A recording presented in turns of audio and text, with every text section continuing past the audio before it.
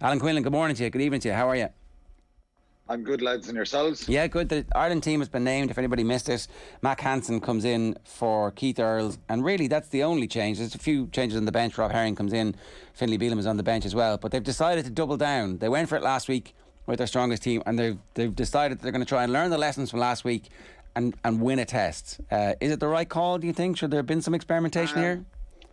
No, I think it's the right call, and maybe I'm being a bit not being very, very ambitious in making all these changes. But I just think the reason here, Ger, is because when they reviewed the game and they looked at the stats and particularly the early start in the game, I believe that they feel they can make that last for longer. And I think that's why they've gone with pretty much the same group.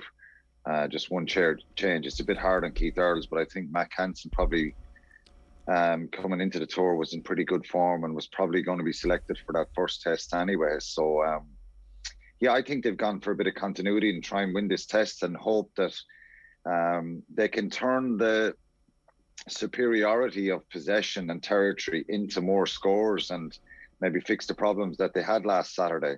It's easier said than done. I was in the team hotel just a short while ago, and they announced the team. And again, it's hard to, Andy Farrell was asked the question about body language and was it good this week? And he said that he's been in different teams, played in different teams, and I can relate to what he's saying, where the body language has been brilliant and the team have been buzzing, and then it goes pear-shaped in a match on Saturday. And the opposite, when it hasn't been very good and there's been a bit of poor training, that the performance can be brilliant. So it's hard to read that. But he did say that they trained really well and they seem to be, they're kind of full of belief that they can be better and make a real go of it on Saturday.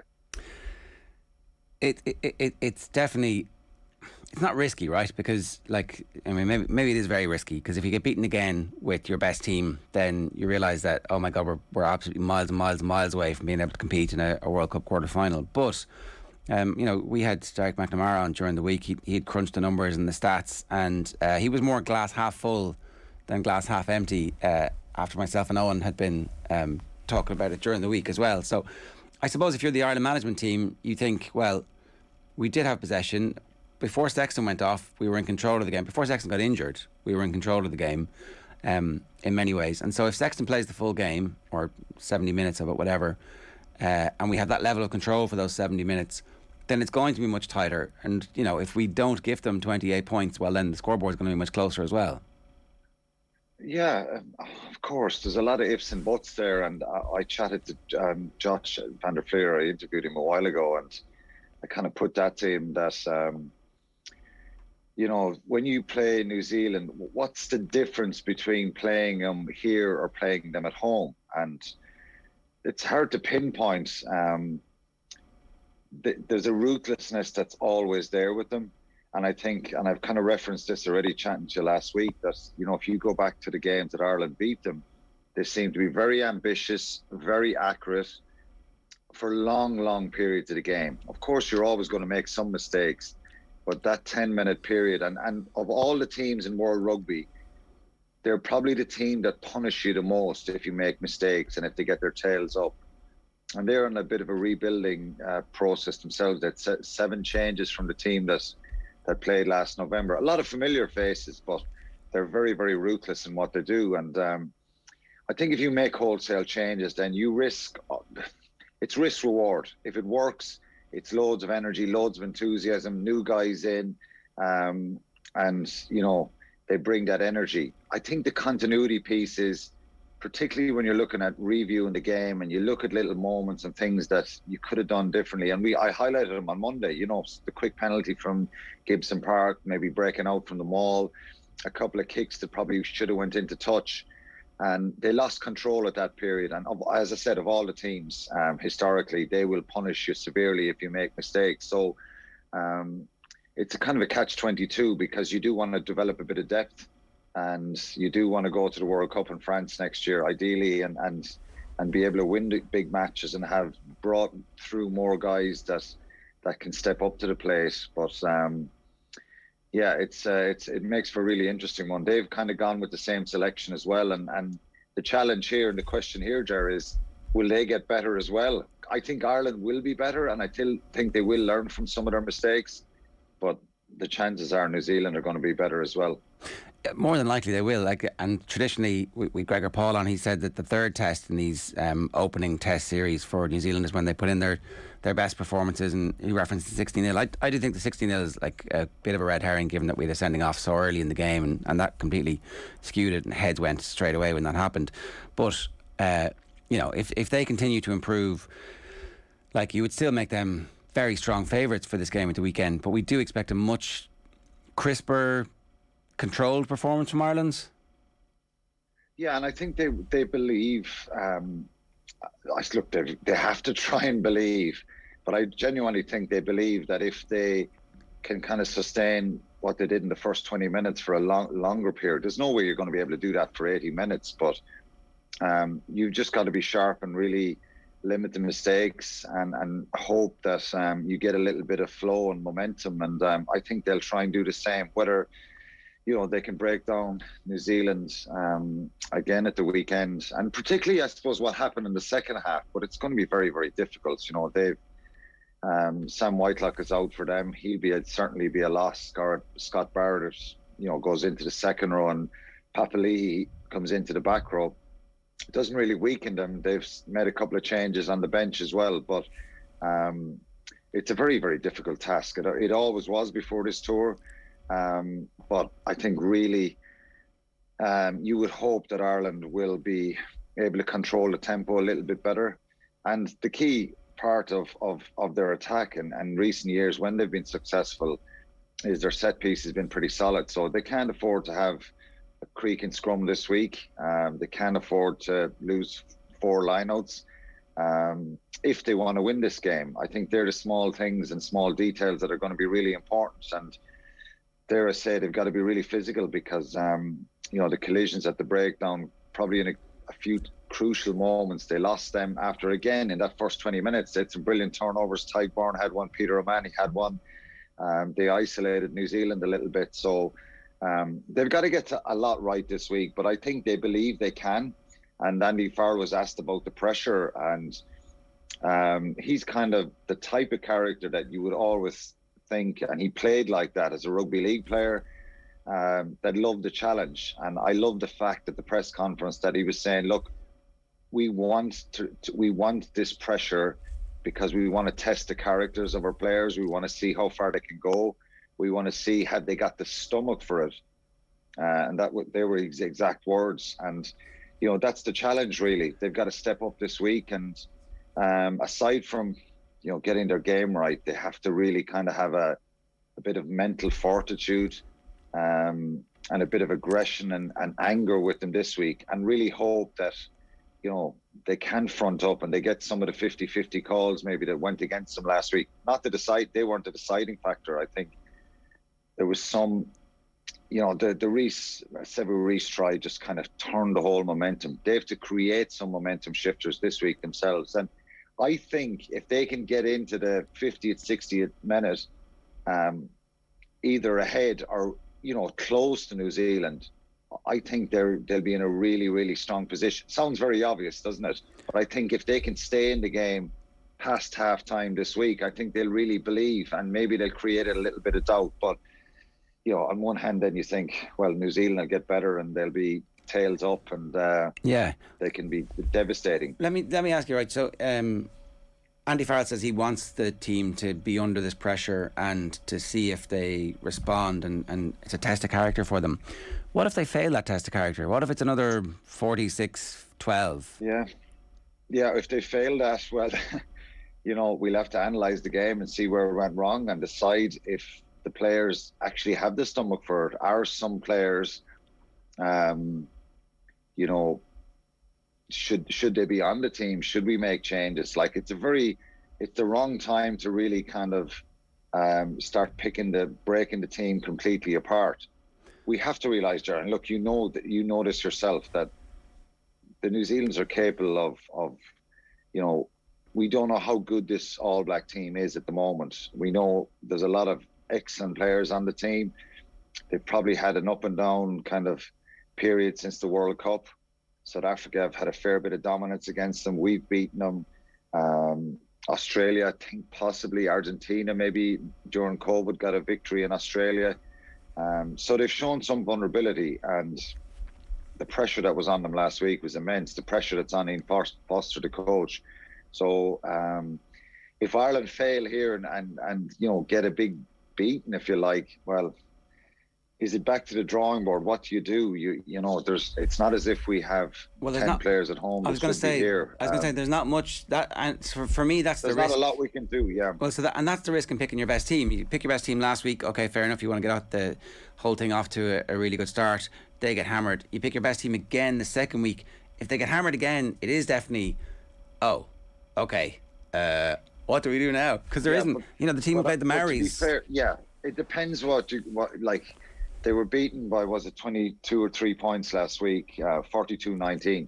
It should have been closer. I think the score flattered a little bit. Now, look, the score always flatters a little bit, though. Like the World Cup quarter-final in Japan, if we hadn't... But it wasn't. It was that... Look, I think we're clinging on to the period of before half-time, and I think Ireland...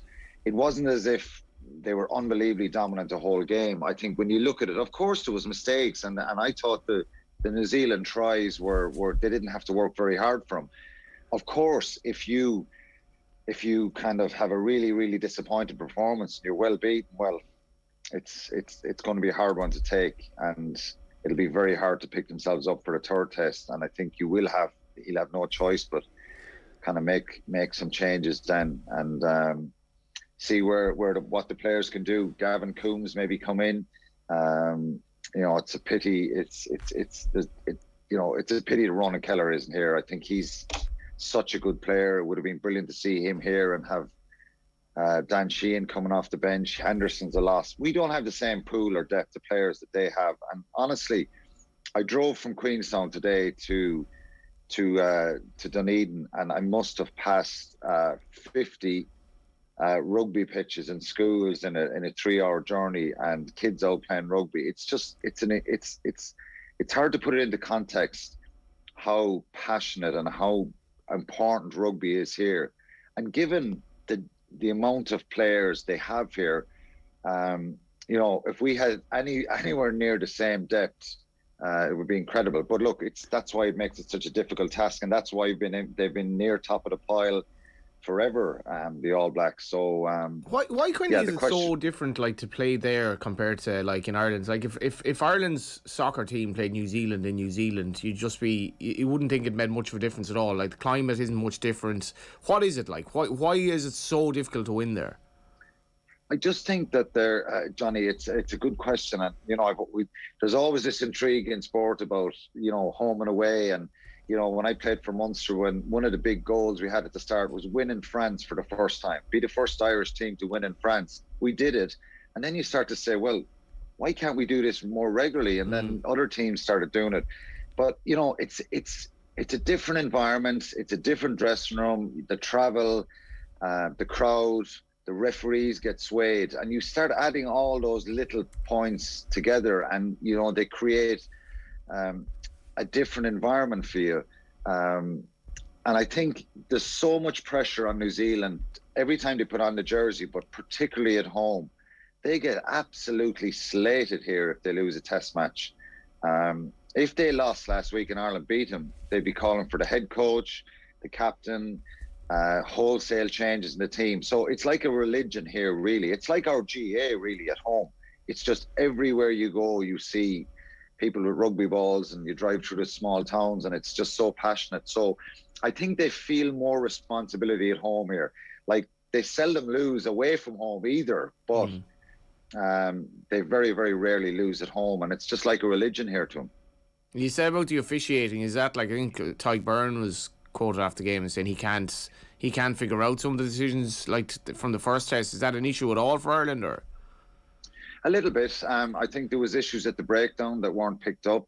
There was a Scott Barrett clear out on Peter O'Mahony, which is baffling that he wasn't cited. That doesn't make any sense, does it? It makes no sense. And World Rugby should really come out and answer what the situation is here. It's a clear clip of Scott Barrett hitting Peter O'Mahony with his shoulder in the back of the head, neck area, and the referee said it was in the chest. And you could hear Peter O'Mahony arguing the point afterwards.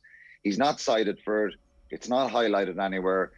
There's no real replays here because New Zealand, the coverage, the control by the director at the match, and all those pictures are controlled by Sky Sports in New Zealand. And I'm not criticising them, but I'm just saying it's kind of swept under the carpet, and it's just, let's move on, and there's no issue here.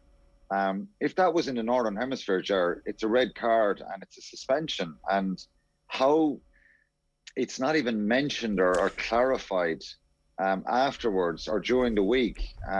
Like, it was a clear shoulder into the back of Peter O'Mahony's head and neck. Yeah. And like, look, thankfully he wasn't injured. It wasn't that forceful. But if that was in the Northern Hemisphere, it's a red card. So look, I'm talking about some of the refereeing decisions. They weren't the deciding factor here because I think New Zealand were just ruthless at a few really, really crucial moments, and they can do that to anyone. But I just thought, and the penalty count, Ireland, New Zealand were 14 penalties, Ireland were 10. So, but a lot of those penalties were late on. Yeah, and the yellow card was pointless because it was at the end. Whereas actually, if there'd been an early yellow card for either team, then we might have had a sense of, okay, the rules are being... It's funny because it was obviously a Northern Hemisphere referee. Like, I don't know, is there an overcorrection? Yeah, when you go down, and I just think there was no... from the two assistant referees, very little intervention, bar calling a few offsides. The TMO was silent the whole game.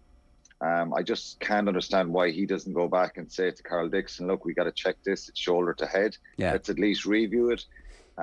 Stick it on the big screen so that everybody can see it, you know?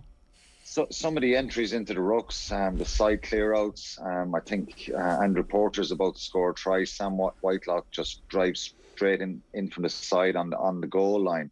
Again, Ireland wouldn't have won the game, I don't think, but it would have been a lot closer. And well, it's not even about that. It then prevents that from happening this week. That's the main thing, is that, like, as we saw, Raz's video stopped everything from happening week 2, and that's the whole point of trying to understand exactly what's supposed to happen. Yeah, and look, we saw from Razzie Erasmus last year at the Lions, every coach could, and I'm sure Ian Foster could go out and pick some clips and say that the Irish team were infringing. Yeah. But if Andy Farrell is picking his clips this week, you know, some of them were very, very obvious that he would want. He said he wanted clarity on some of the clean-outs, some issues. So Jaco Piper's reference this week, you know, will they be watching for the kind of side entries in rucks, the clear-outs beyond the ruck? Players were tight. So, you know, that makes it more difficult because players are off their feet, and then there can a little gap can open up. Scott Barrett was holding Josh van der Fleer for Aaron Smith's break through the middle of the ruck. Things I would do myself, absolutely, no problem at saying that. But you need a little bit of help sometimes, and sometimes in these situations, you don't get them when you're away from home. But we've got to take our hat off and say, look, New Zealand were brilliant at that period of time, and the tries they scored and the effectiveness and ruthlessness was there, and they punished Ireland. And if Ireland make the same sort of mistakes again this week, very, very quickly, the game it can be gone away from you.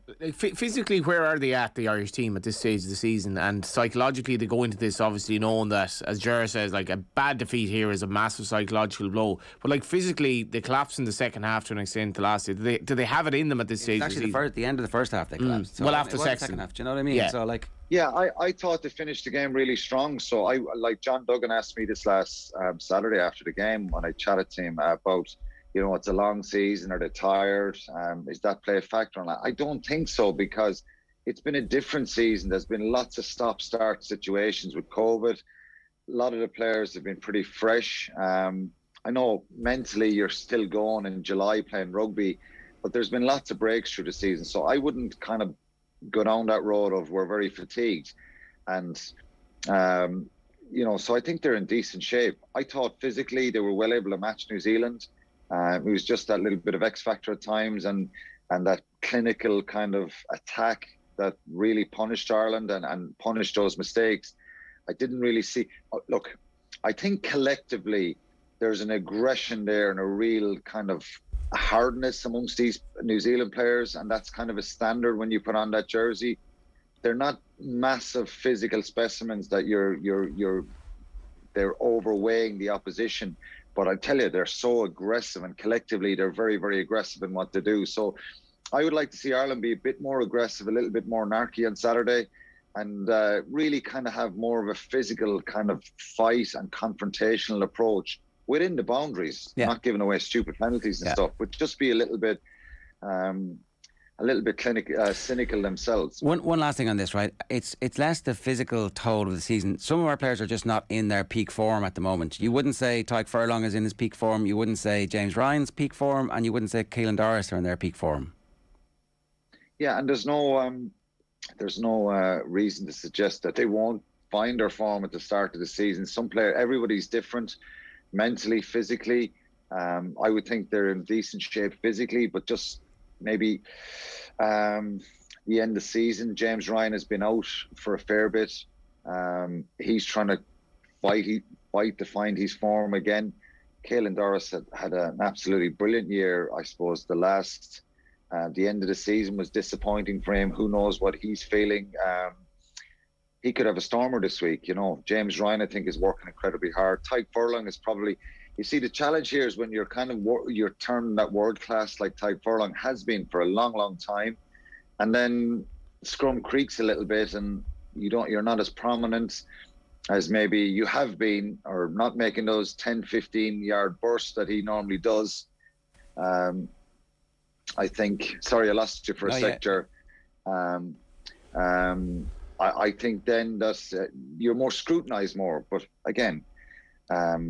Who knows what they're feeling, but I think that they're still top quality players that will go to the World Cup, and hopefully they'll perform on Saturday, because if Ireland have any chance, they need a real collective effort here and a cohesive effort from everybody. All right, Alan, good stuff. Give us your prediction.